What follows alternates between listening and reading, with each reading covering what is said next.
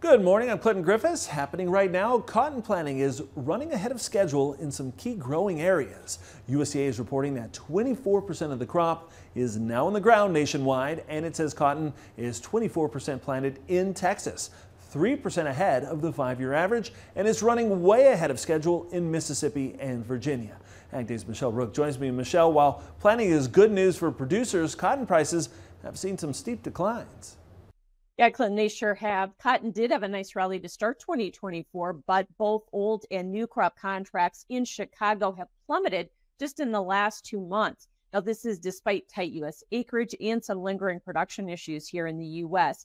However, the hope is that as farmers start planting this crop, prices have found a low. Cotton posted a strong rally the first 2 months of the year trying to secure acres, and old crop prices moved well over $1.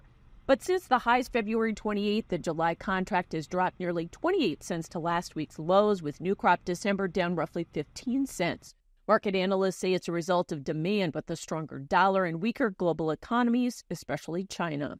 Especially over in Asia, is really struggling. Europe's starting to struggle a little bit. The consumer is, battening down the hatches. And I think, you're seeing merchandisers just have a difficult time moving product right now. China, they've been very weak the last couple of years, really the last 2-3 years, and they put a lot of money in their economy. In the U.S., demand for apparel is also down as Payne says consumers are pulling back with inflation and higher interest rates. Merchandisers are going to take it in the shorts here. You've seen Nike earnings. You've seen a lot of these big, multi-conglomerate companies that market clothing are struggling, and they're struggling to move supply. Prices are too high, I think, for a lot of folks right now, and they can shop elsewhere. However, he thinks the market is trying to bottom as prices have gotten too cheap, and U.S. production is uncertain with historically low cotton acreage and some lingering pockets of drought. In my opinion here, we've probably gone a little too far just based off what the farmer dynamics will be. I mean, it makes no sense for me to recommend any sales at these prices because, we're at crop insurance price levels where it's basically insured.